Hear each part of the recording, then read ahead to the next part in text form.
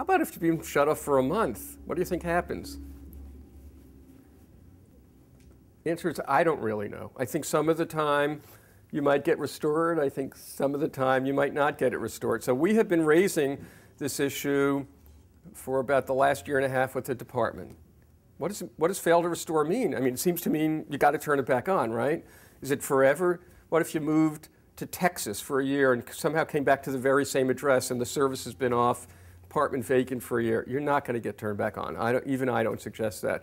I think what the department is going to do, and you heard it here first, I think what the department is going to do is tell the companies, if you don't honor that right to restore for 3 months after the termination, we, the department, may intervene, kind of signaling, you know what, restore them even if they've been off for as long as 3 months. And if you don't do that, the department may order you to do that.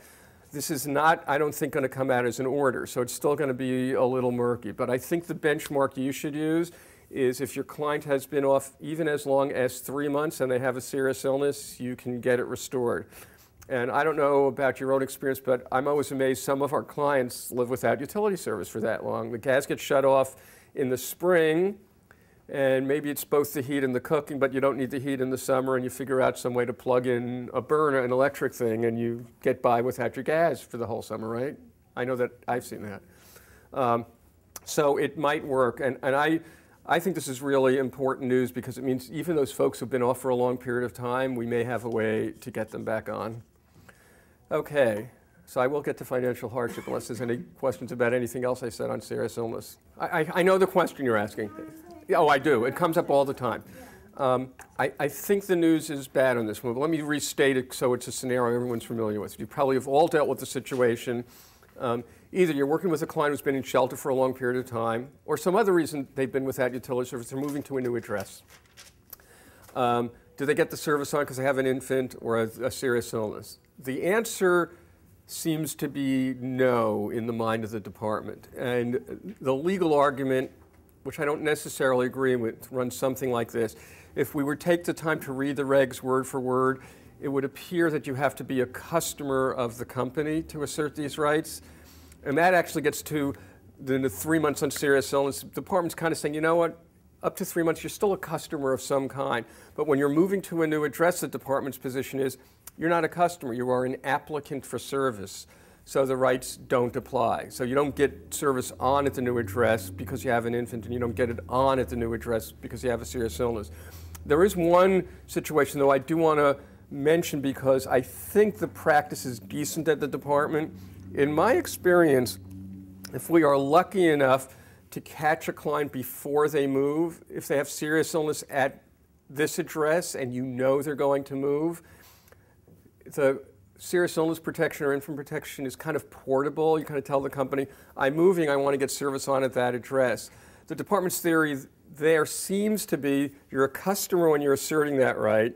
You shouldn't lose that protection because you're moving from one address to another. Now that's almost directly contrary to the rule, but when you're moving from shelter into that new apartment, you don't have that right. But if you can plan ahead, if you're working with a client who's housed and has a protection, you should tell the company before you move that you want to move with that protection.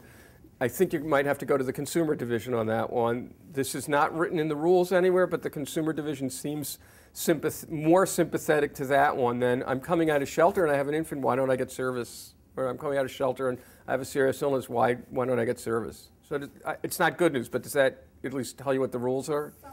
The yellow sheet shows you that for serious illness, you not only need to prove serious illness, and obviously I've talked about that a lot, but you need to demonstrate financial hardship.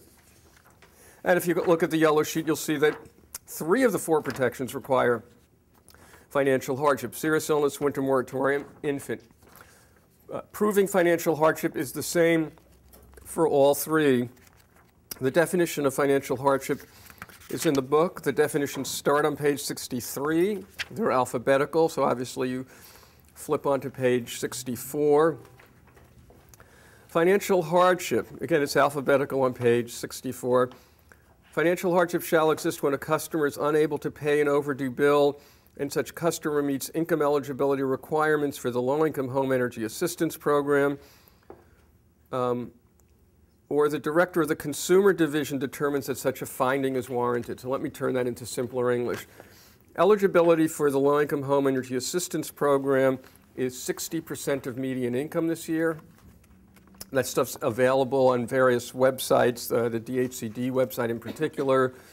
ABCD has it because they run fuel assistance. It's about $54,000 for a family of 4. If it was a family of 12, because I actually had one of those the other day, it's somewhere around $92,000 a year. Obviously, that doesn't come up a lot. So the eligibility for financial hardship protection is relatively high compared to a lot of the other income-tested programs you deal with. You know, it's higher than SNAP, it's higher than TAFDC. So if you're at that level or below, you can just fill out a form and you kind of automatically qualify. A company has to protect you as financial hardship if you are below the income limit for fuel assistance. However, you could actually ask the department, the Consumer Division, to say you have a financial hardship. If you're somewhat above that, there's no rule on this, but if you read those words, it says, or in the discretion of the Consumer Division, the head says you have a financial hardship. Sometimes this comes up with people who have extraordinary medical bills, or somebody just lost a job, so they still have to pay the mortgage, but they don't have that much income and they can't afford it.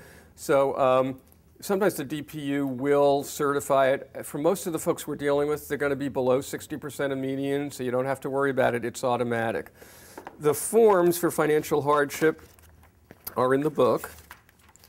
So I'm going to use the table of contents on Roman page 8. It tells me the financial hardship forms are on page 89. So we looked at some of these already.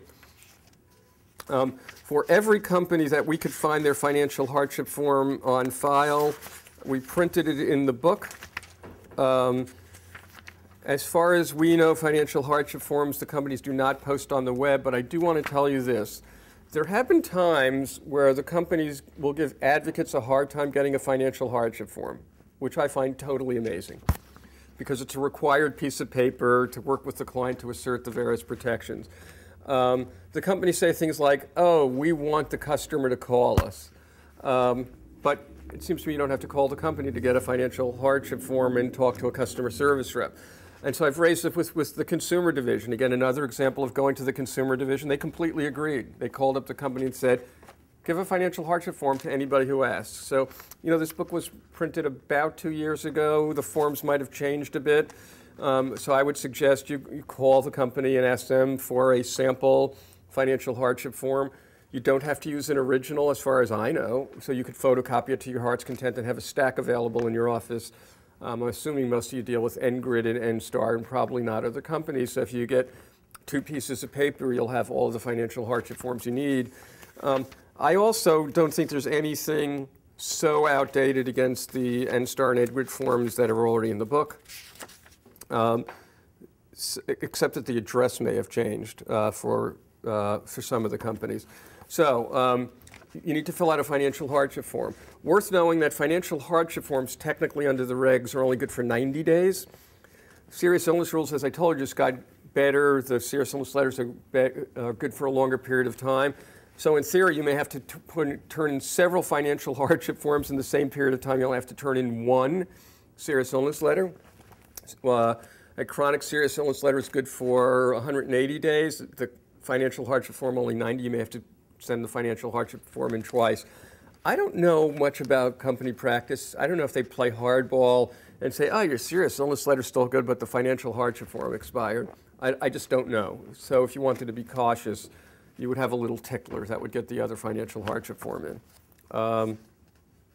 Okay, I think I've covered serious illness.